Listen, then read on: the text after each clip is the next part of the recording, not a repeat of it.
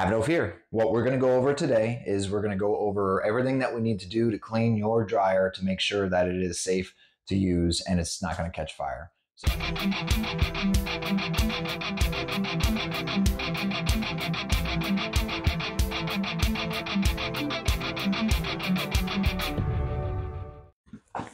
All right, as you can see, there's just a bunch of stuff underneath here and it's just a catch-all. So let's go ahead and clean up the big pieces. Next thing, I'm going to go ahead and remove this. All right, so the next thing I'm going to do, like you saw, I already disconnected it from the dryer. I'm going to go ahead and disconnect this from the pipe.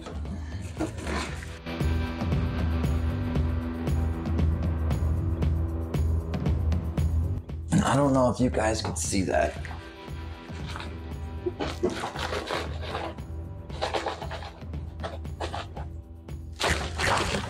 But that's a ton.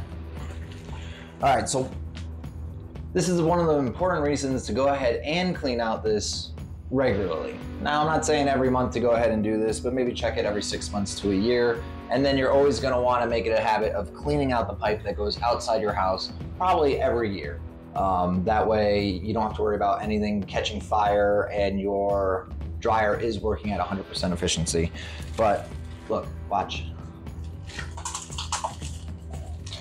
Just a bunch of random debris getting caught over time. All right, now that I got that out of the way, grabbing the shop vac and go ahead and clean up all this debris and lint.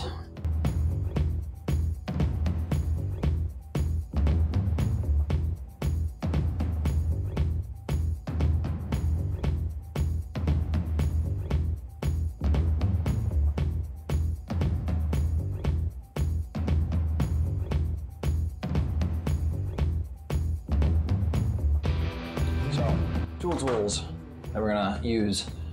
This one right here, where I could shove it up into the far areas of the dryer and just kind of knock out anything that was in there. And then this tool right here attaches to your drill.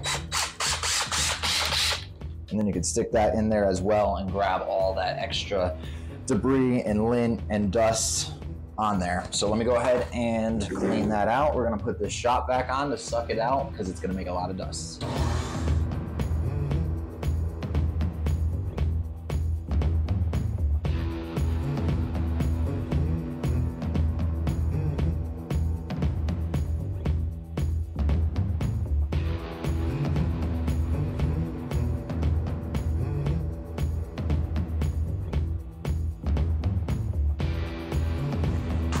All right, so now that the dryer is all taken care of on the back side, I'm gonna take this brush that has extensions and attach the extensions.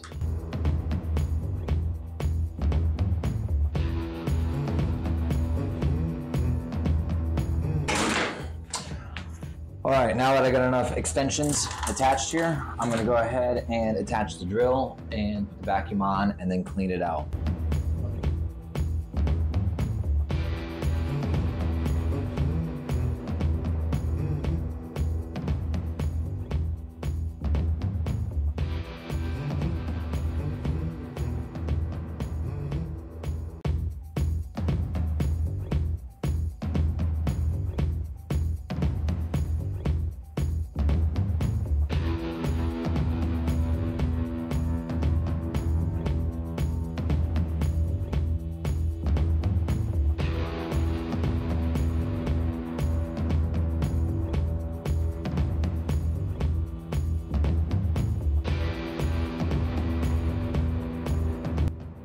All right, next thing you're going to want to do is take out your lint trap. You're going to vacuum it on both sides.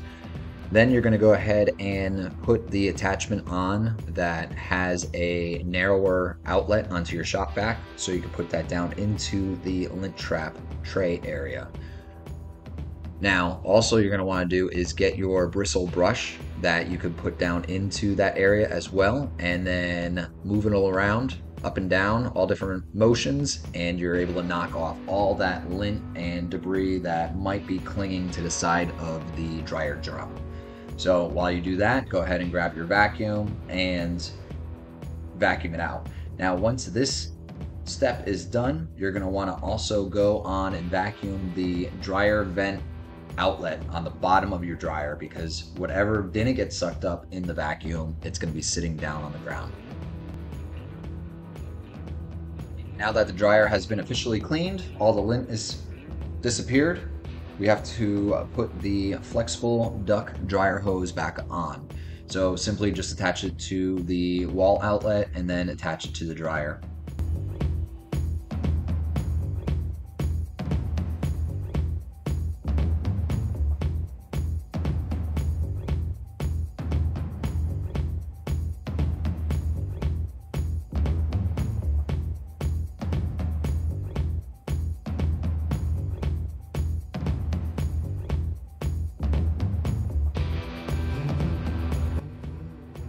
All right, so when pushing back the dryer, just be careful not to kink the hose, and kind of put the accordion back together and put it in an area where it's not going to be damaged, because then you'll be doing this project all over again in 6 months with cleaning up more lint.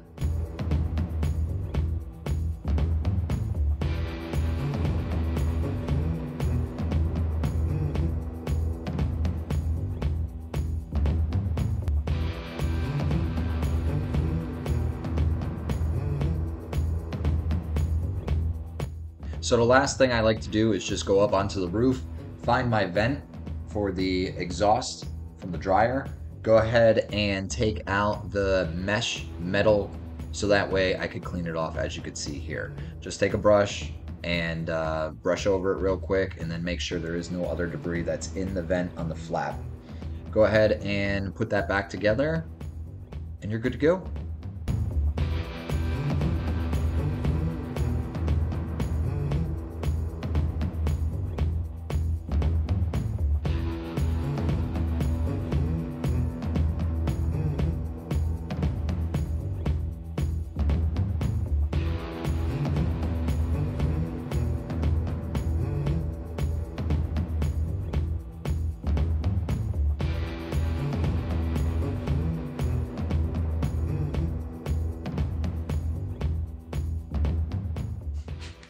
That's it.